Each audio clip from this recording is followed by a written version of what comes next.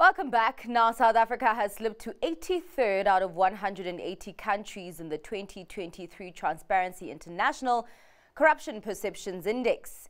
The CPI evaluates state corruption worldwide, and in the latest annual print, South Africa's ranking has worsened by 11 spots.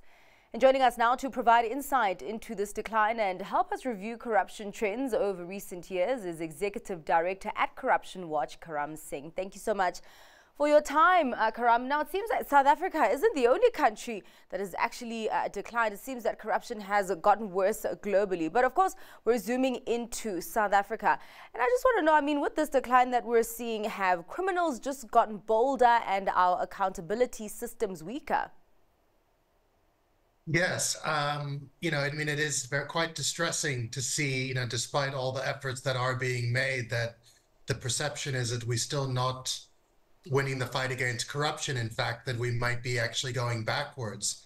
And I think part of what your question speaks to is this issue of impunity and a kind of, brazenness by which we see organized crime operating in South Africa, often in collusion, with politicians and public sector officials. It's just, we had an era of state capture. We had a long commission of inquiry with lots of recommendations following its report. But despite that, we still see a kind of entrenched, criminal syndicate activity that's dominating key sectors of our economy. Yeah, and actually I was going to talk about that, how pervasive is criminality within the legal systems that are supposed to be protecting the public purse? I think it's highly pervasive across the public sector. The big looting that we saw during state capture was largely with regard to state-owned enterprises, but we see vulnerabilities within national government, provincial government, and local government, particularly in public, procurement departments. In terms of the criminal justice system, we know that it was severely weakened in the era of state capture.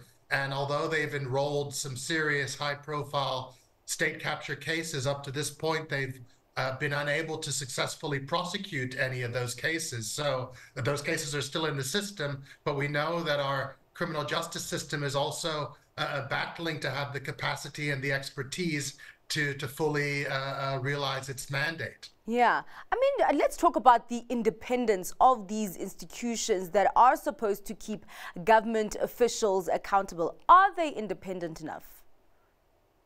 I don't think, certainly not, we don't have an independent police service. In terms of the prosecution services, they are meant to be independent, but we know that the NPA still has, structural and operational dependencies in terms of, how it receives its budget, in terms of its how it reports to Parliament. It's still very much under the Department of Justice. And I think there could be, one of the things we would look to see in the period coming up is greater independence for the NPA. But ultimately, that independence has to be supported by financial commitments to ensure that it has a sufficient budget allocation to be able to bring in the expertise it needs to do to prosecute corruption cases. So, this issue of independence and capacity is also directly related to the issue of funding. Yeah, it seems like a lot needs to be done, and a concerted effort needs to be made to pull these institutions away from the grips of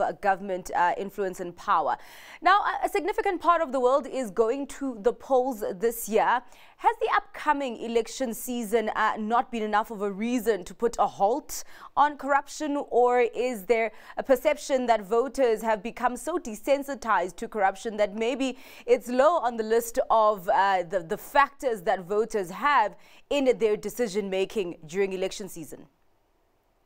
Well, I think corruption will be in the forefront of voters' minds when they think about how they cast their ballot. The existing governing party does not have a good record in terms of consistent, dedicated, courageous fight against corruption, and I think that will no doubt work against the governing party and people's conception. So I do expect corruption to be a real hot ticket issue during this election, not only in South Africa, but in many of the other jurisdictions around the world where elections will be taking place this year.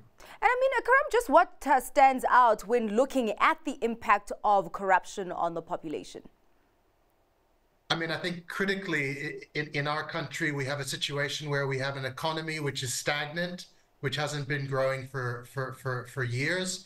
We have one of the most unequal societies, which is a direct legacy of the apartheid era. And, corruption basically, becomes a kind of handbrake on development, on pursuing democratic economic growth, broad-based empowerment. It really, inhibits all of that and really makes it difficult to create a more equitable society. So ultimately, it's the poorest of the poor who suffer because of lack of service delivery directly as a result of corruption, bribery, and the kind of cronyism, particularly as we see it at local government. Yeah, just as we wrap up the conversation, I mean, we've seen the numbers and the scores in this perceptions index, and I'm wondering if the world of corruption is bigger than what these scores suggest.